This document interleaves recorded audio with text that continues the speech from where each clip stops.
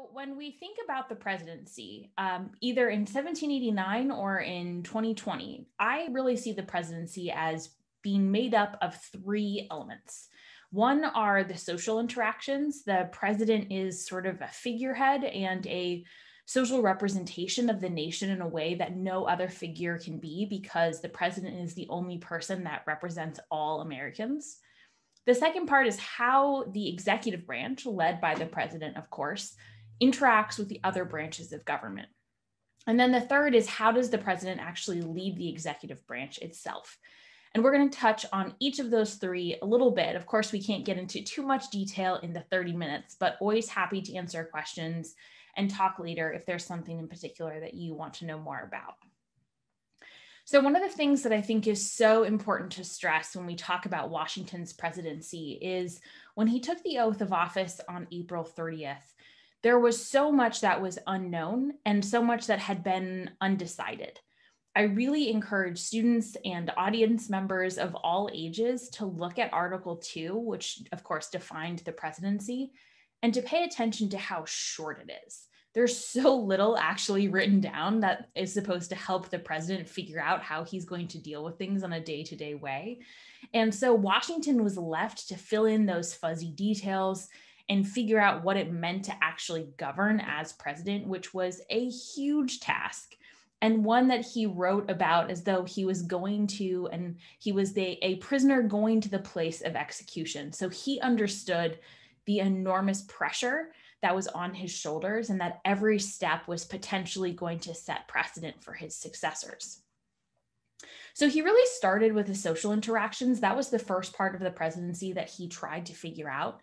And he sent letters to a bunch of his different advisors, including the vice president, John Adams, the eventual Chief Justice, John Jay, Alexander Hamilton, et cetera, asking them what they thought the best way would be for him to see friends, to host people at his home, to attend different events.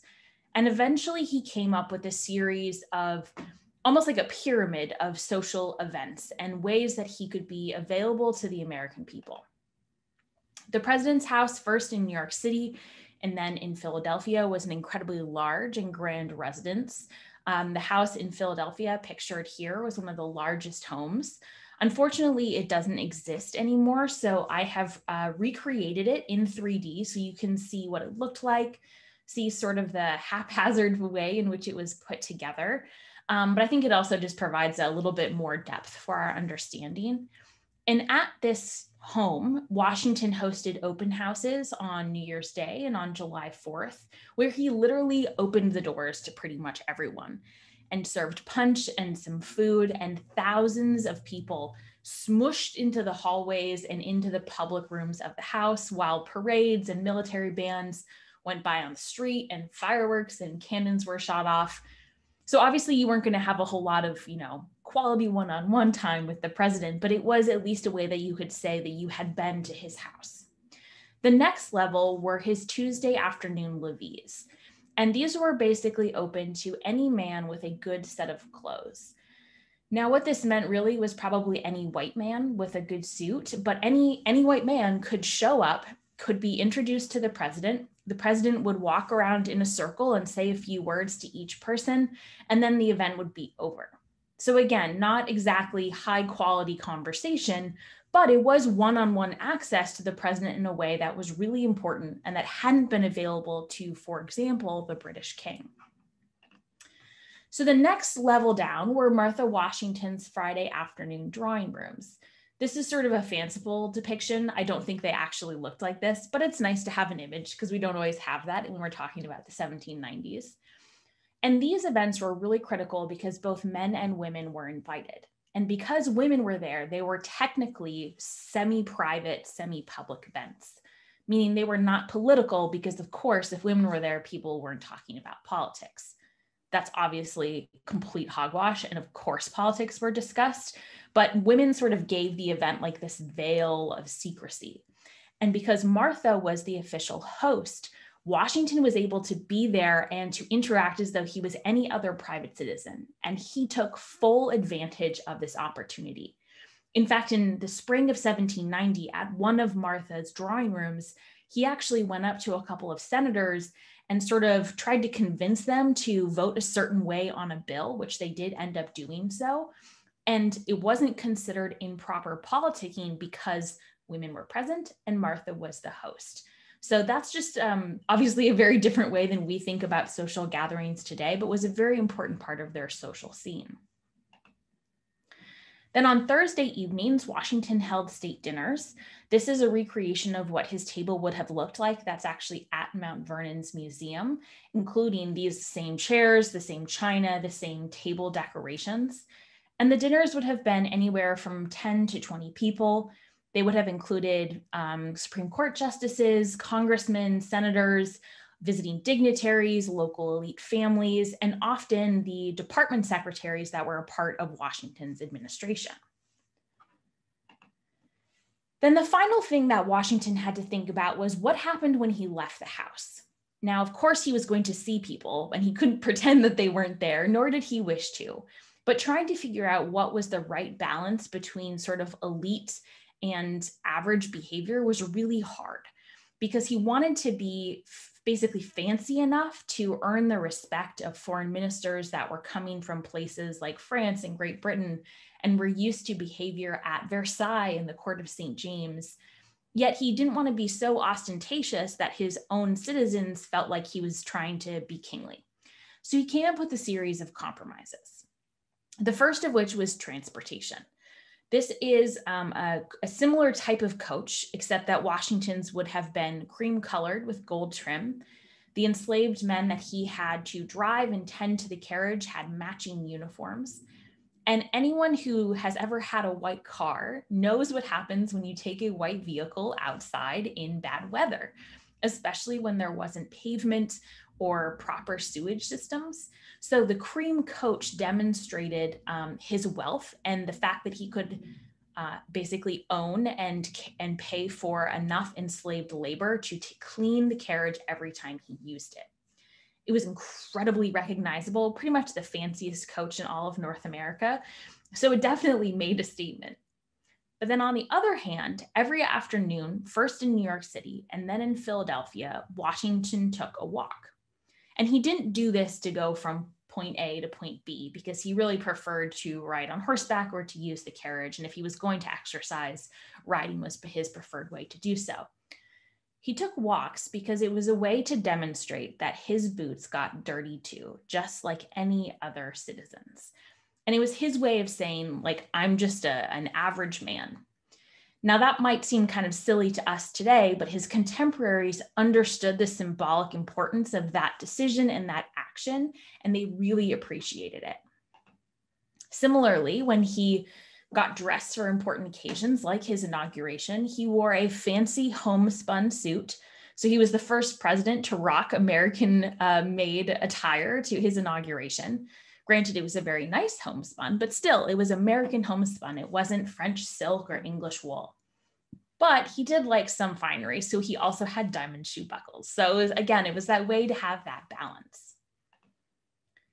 The second key part was trying to figure out what the relationship was going to be between the presidency and Congress in particular. The Supreme Court was still kind of coming into its own and didn't have that same sort of contentious relationship. But the balance of power between the executive and the legislature was really undefined and unclear. Washington started that process in the summer of 1789. Article 2 of the Constitution, a phrase I'm sure you're all familiar with, says that the president, with the advice and consent of the Senate, will make treaties and foreign appointments. And at the time, that advice part was taken very seriously. The delegates to the Constitutional Convention assumed and basically insisted that the Senate would serve as a council of foreign affairs. The Senate was only 24 people in the fall of 1789. They were indirectly elected from the state legislatures, so they were safe advisors because they could be removed if they gave bad advice. And the delegates assumed that the states would choose wise and knowledgeable and experienced men that would provide excellent advice for the president. And this was Washington's expectation as well, because of course he had been at the Constitutional Convention and had heard all these conversations. So The first issue of Foreign Policy came up in the summer of 1789, and he said, okay, time to go visit the Senate. It was an issue about a peace delegation between representatives from the federal government, North Carolina, South Carolina, and the Creek and Cherokee nations. And so he sent to the Senate all existing treaties with Native American nations, just so that they would have all the background information. He met with a committee so that he could plan where he would stand and where he would sit and how he would enter and how he would be introduced. The sort of details that kind of seem silly until you actually have to do them for the first time, and then you realize how many of these decisions really need to be made. And then on the day of his visit, he brought with him the acting Secretary of War, Henry Knox, who had overseen all of these treaties and could answer any questions or provide any additional information that maybe the Senate would need. When he arrived, Washington had a dress and a list of questions for the Senate to consider, to debate, and to hopefully provide feedback on. And when the address was delivered, he was expecting that they would, start debating and start discussing these issues. And instead, he was met with silence. Some of the senators maybe shuffled papers or twiddled their thumbs or basically avoided eye contact, and it must have been an incredibly uncomfortable couple of minutes of silence. So eventually, Senator William Maclay stood up and suggested that they refer the issue to committee so that they could discuss it privately, and would Washington come back the following week for their recommendation. Now, Washington was usually known for his composure until he wasn't. And in this moment, he absolutely lost his temper and he stood up and he yelled, "This defeats every purpose of my being here," except taller and louder and bigger and scarier, because this was like pretty much the most famous man in the world, and he was furious at you. And so the senators were quite shocked and stunned into silence. Washington did calm down and he agreed to come back the following week. But on the way out, he reportedly said that he would never again return for advice. And while the evidence is a little sketchy about whether or not he actually said that, he certainly was thinking it, because he never again returned for advice. So right away, a key part of the Senate's role as the advisors to the president on foreign policy, Washington dismissed as inefficient and not likely to work when actually faced with real challenges in the day-to-day governing.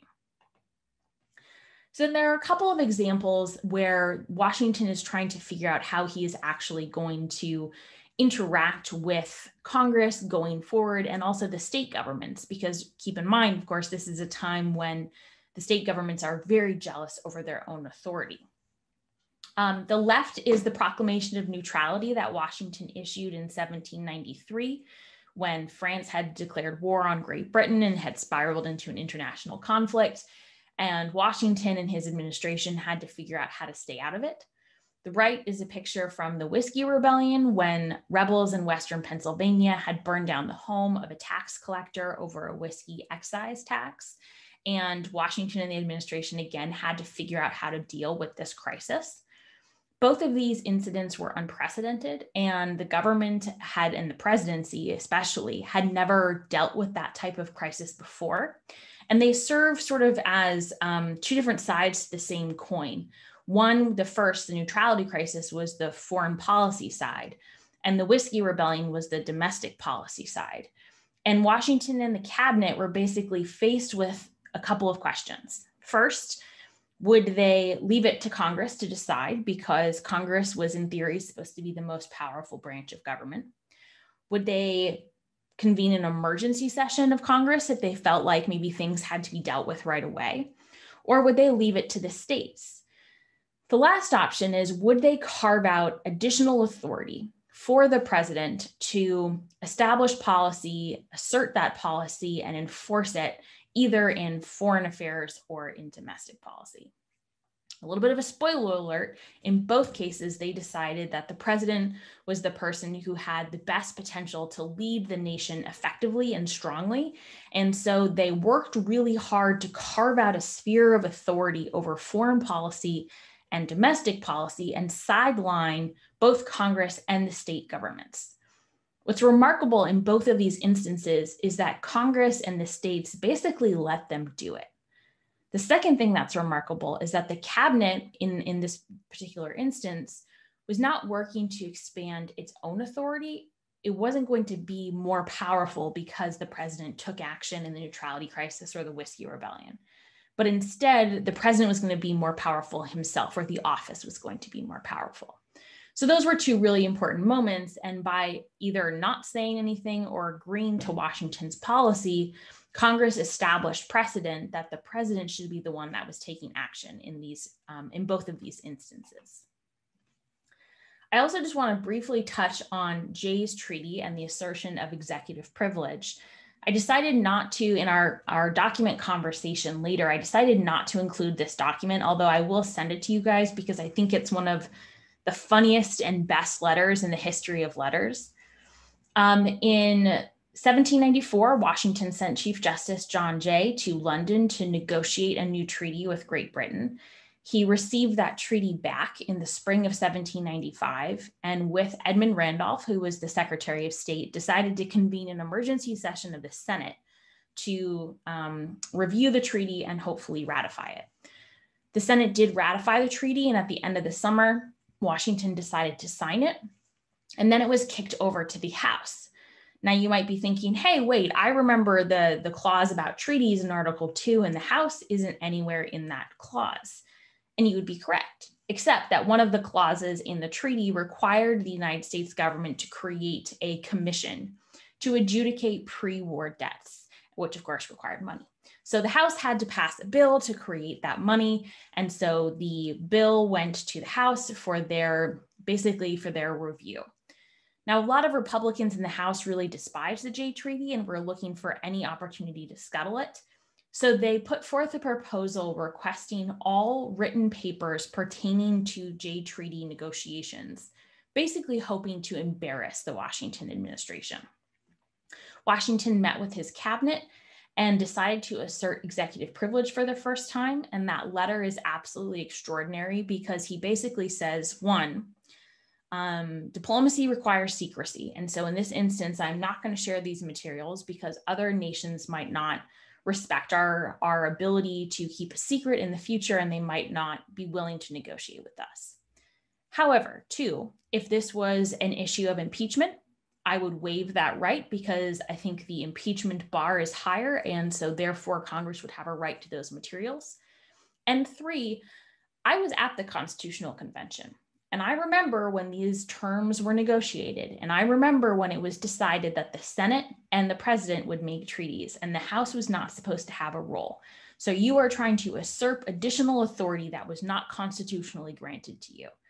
And if you doubt my recollection, the journals from the convention are sitting in the Department of State offices, and you are welcome to come see them. It's basically like the ultimate 18th century mic drop. So it's a really fantastic letter, and I think students find it really funny. It's also a really important moment because, of course, it is the first time the president has asserted executive privilege, which we've seen is still an issue in the 21st century. So the last part, the executive branch work environment, which I will confess I am partial to and is my favorite because, as Denver pointed out, I have a book on the cabinet, and I think it's highly underrated as part of the presidency and perhaps some of the most important aspects. So also in Article 2, Section 2, there is a clause that says the president may request written advice from the officers of their particular departments about the issues in front of them. And this phrase was crafted incredibly carefully. So first of all, the president may require advice. He is not required to, and he's not required to listen to it.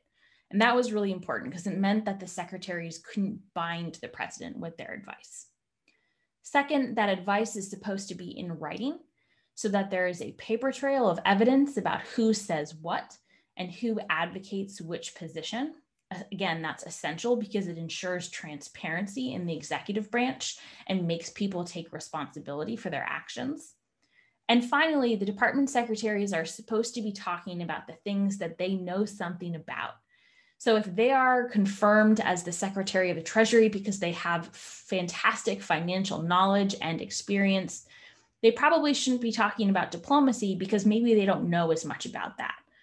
The drafters of the Constitution really wanted the president to have knowledgeable and experienced advisors, and this was the best way they knew how to make sure that happened. So Washington initially did try to use written advice, but as we've often seen in our own communications, whether it be text message or email, sometimes in written word, things aren't conveyed exactly as we intend them. Either the tone is not, properly understood, or maybe we forget to say something, or maybe we have a follow-up question, and before we know it, we have a chain of 10 text messages or 10 emails, and it's kind of hard to follow. So now imagine trying to do that with parchment and quill.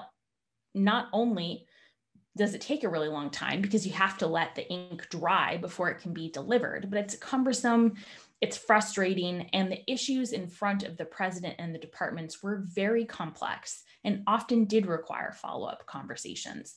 And so that's what Washington did. He would start by exchanging a letter or two with the department secretaries and then invite one of the secretaries, to his private study, and this is what it looked like, to discuss the issue further and nail down any details or, figure out any edits on any particular document. And that worked for about 2.5 years. And I emphasize that amount of time, 2.5 years before the first cabinet meeting, because most people think that the cabinet was there from day one, and it was absolutely not. Washington did not intend to create it. Washington did not immediately create it. In fact, it took 2.5 years before he called the first meeting, because he was really trying to stick to the letter of the Constitution. And it was only when faced with such big issues that they touched on all of the different departments and he needed multiple perspectives that he actually brought the cabinet together. He held a couple of cabinet meetings in 1791 and 1792, but they really peaked in 1793 when there was the neutrality crisis, and Washington had about 51 meetings that year, either that he organized or that he held himself. He convened a number of meetings in 1794 as well to talk about the Whiskey Rebellion, and they all took place, or most of them took place, in his private study. Now, the space is really important because it's only about 15 by 21 feet wide. So it's a big room, but it's not huge. By 21st century standards, it would have been absolutely stuffed with furniture, which I don't think this picture necessarily shows quite as well as I would like it to. There were at least 3 mahogany bookcases. The desk in the corner was over 5 feet wide. There was his uncommon chair and his globe and his dressing table and his mirror. He probably had a small table and chairs brought in for the secretaries when they came to meet with him. And there was an iron stove in the corner that you can't see for heat in the winter. Most of the cabinet meetings in years like 1793 took place in the summer in Philadelphia, in this room, without air conditioning. And the 5 guys in the cabinet that we saw here were not particularly small gentlemen. So they would have taken up a lot of space. And by that point, Hamilton and Jefferson absolutely despised each other. So you can imagine the tension in this room, what it would have felt like, and you would have really been able to cut the atmosphere with a knife, because I think it would have just been absolutely dreadful. But the reason that's important is because Jefferson and Hamilton already disagreed with each other on pretty much everything, and were locked in a room together all the time, up to 5 times per week, sometimes for several hours per day. They became convinced that the other person was a mortal threat to the future of the nation. And they became convinced that they had to do something about it. So that's when they really started to pick up their organizing of the new or sort of rising political parties. I think that the political parties would have happened either way, but I think being in this room, and which was essentially like a hothouse for partisan tensions, only exacerbated the process. So at the end of 1793, Jefferson retired. At the end of 1794, Knox followed. And then at the end of January 1795, Hamilton also retired. So by the summer of 1795, only Randolph was left of the original secretaries, and he left in August. So Washington had a lot of trouble filling those positions. The secretaries were not particularly desirable jobs to have. They weren't paid very much. You had to be away from home for months at a time. Would often meant that you were leaving your primary source of income. So if you weren't independently wealthy, you were going to take an economic hit. Traveling was really uncomfortable, and you opened yourself up to a lot of criticism. So a lot of people didn't want to be in the administration. And the people that Washington did eventually get, he really didn't think that they were up to snuff. I affectionately call them the B team, but for whatever reason, Washington didn't like them or didn't trust them quite as much. So in the final years of his administration, he really only had a couple of cabinet meetings and instead preferred to return to individual one-on-one consultations or written advice with people outside of the administration that maybe lived elsewhere, like Hamilton. So what did that mean? What does that mean for the presidency? What does it mean for the people that followed? First, it meant that the institution of the cabinet did not have a right to be a part of the decision-making process. They could offer advice and input when Washington or the president asked for it, but they didn't get to demand that they were heard. Second, it meant that the cabinet was really flexible, and what worked for Washington or another president in any given year didn't necessarily work the following year or even the following administration, which meant that every president gets to decide for himself and hopefully eventually someday herself who their closest advisors are going to be, how often they're going to talk about issues, whether or not the president is going to listen, what those relationships are going to look like. And there's very little public or congressional oversight of those relationships.